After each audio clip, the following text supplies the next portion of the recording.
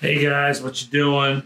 Bought this back in January in a big sale at our new season stores up here. They looked at me really weird when I went in there. They put it right next to the lipstick. I don't think guys ever go there. Anyways, Pacifica Malibu Lemon Blossom.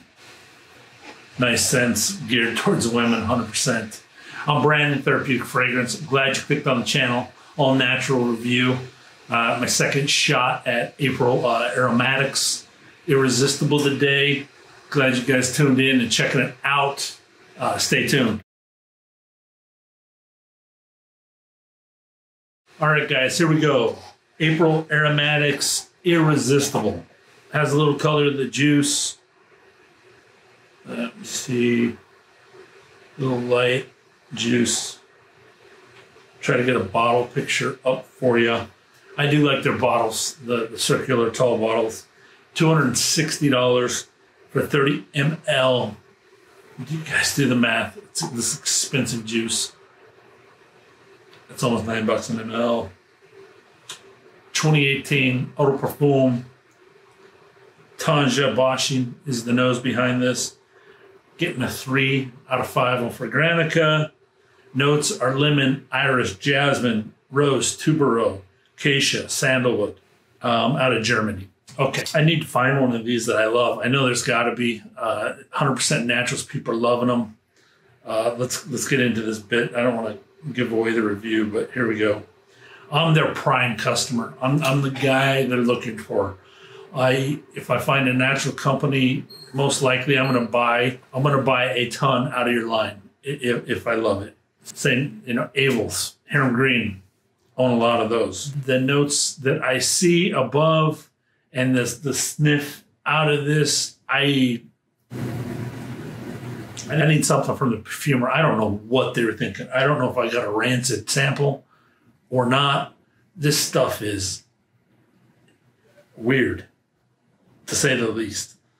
I see why it's 3 out of 5 on Fragrantica. I still think that's being nice.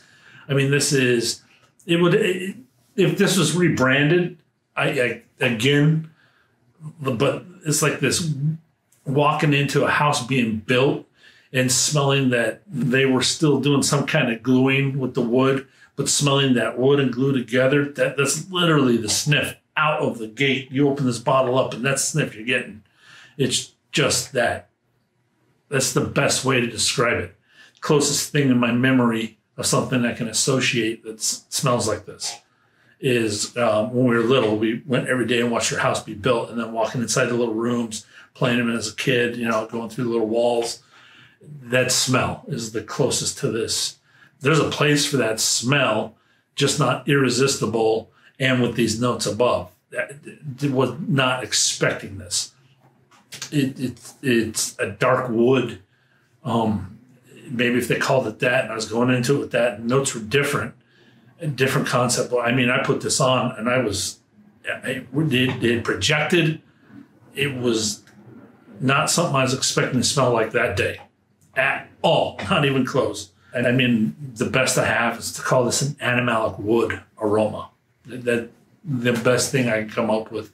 My imagination from where I'm at in my fragrance journey. There's no lemon at all, unless it's the white part from the lemon, the nastiest, tastiest bitterness, without any lemon peel and without any juice. I mean, the white of the white part. I mean, that's all I can smell from this. It's just like a constructed, sturdy cedarwood house being built.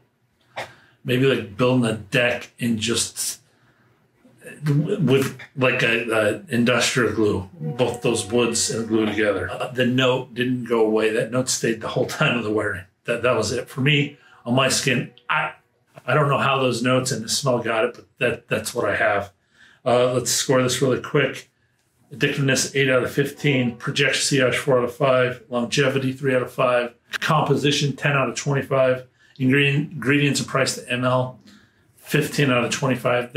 That's being very generous, just because we're already in territory here that you'll find out in a second. Top heart base 5 out of 10. 3 out of 5. 5 out of 10. Score of 53. Don't bother. That's it. Sorry, April Aromatics.